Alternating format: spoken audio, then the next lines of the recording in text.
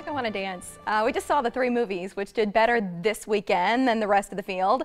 Boyhood is one that's so unique in how it was made. Critics have praised director Richard Linklater for his work on it, a project that took more than a decade to make.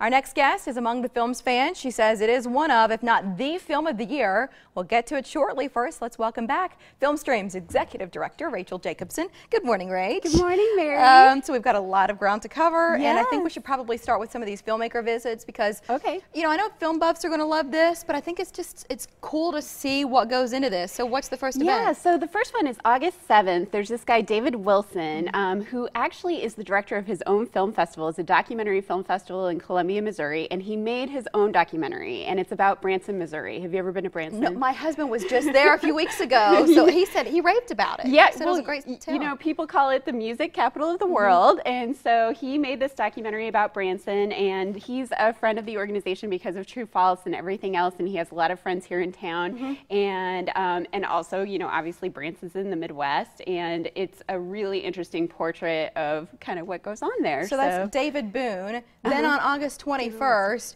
I don't know how Husker fans are going to feel about it, but it's called Jayhawkers. What's this one about? Okay, so this is actually about when Wilt Chamberlain had a brief stint on the KU Jayhawks, and so it's a narrative film, and it's made by this guy Kevin Wilmot, who's actually a professor at KU, and he's going to come to town. And for both these screenings, the directors will do Q&As afterwards, so it'll be really interesting and good for KU fans. So I think it should be. Yeah. We know a few of you. Yeah. And we like you, so enjoy that one. Anita is another, but this isn't part of the Filmmakers series, but you still have some special things surrounding the screening. Yeah, this is actually a partnership with the Women in the Law section of the Bar Association and a group of women lawyers called Drinks Among Friends, and it's about Anita Hill. Everyone remembers. We remember this. Yeah, this the Clarence Thomas Supreme Court the swearing in hearings.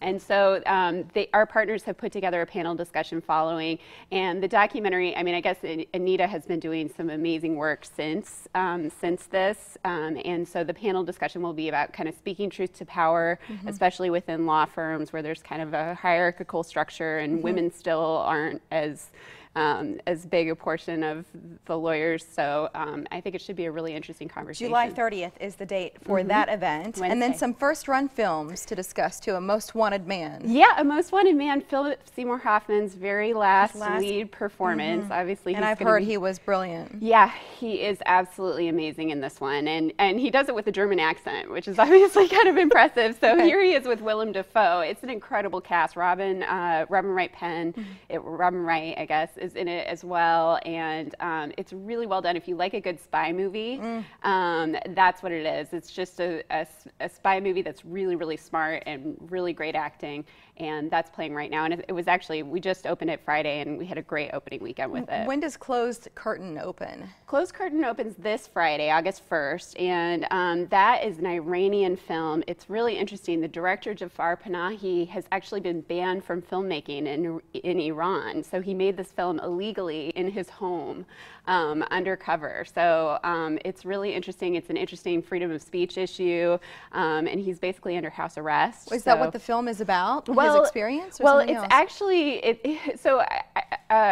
Iranian filmmakers are known for doing kind of a mix of documentary and narrative, so it's got some of that in there, but it's also its own story, so it's kind of complicated, but it's really good. I want to spend a minute on Boyhood. We mentioned this off the top, and why people are talking about this movie to the extent they are.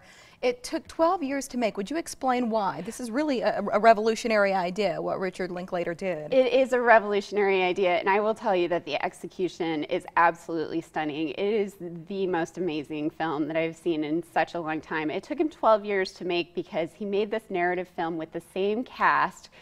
Started off with the lead in it, the boy, as 7 years old, and filmed him and the rest of the cast every summer as they got older. And his sister is played by the director's daughter, so she was a little bit older, and so you see them all grow up on camera together, and the scenes just shift from year to year. And I mean, I could have watched 12 more years. I really could have. I mean, because it's just riveting. It's so amazing. Like, it just says something new about the passage of time, and it's kind of shocking that no one's ever thought of it before, you know, that no one's one's ever. Will this be an award season, darling, do you think? Honestly, because it's not doing much at the box office yet, but you were explaining it's right. not in full release either. Yeah, so it's, I mean, it's an independent film, so it basically started out in New York and LA, and then this is a lot of the films that we show, you know, and then it kind of rolls out to other cities, and then we actually open it August 8th, so it comes to Omaha August 8th, and I think once it gets on a lot of screens, you're going to start seeing it in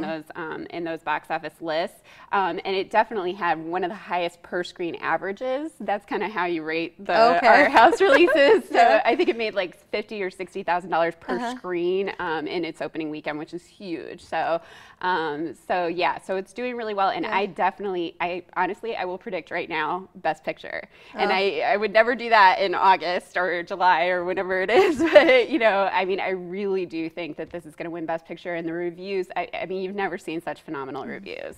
We'll make sure that sticks to the tape so that when Oscar season gets here, we can play it back. If it's right. Yeah, our film Nostradamus sitting here. The Forever Young series also continues, and you can learn about it online at filmstreams.org. The complete calendar of everything upcoming is posted there. Film Streams is also active on Facebook and Twitter. You're welcome to get memberships or just go see whatever you want. It's all easy. Thank you, Rachel. Thanks we for appreciate having me you on being again. here.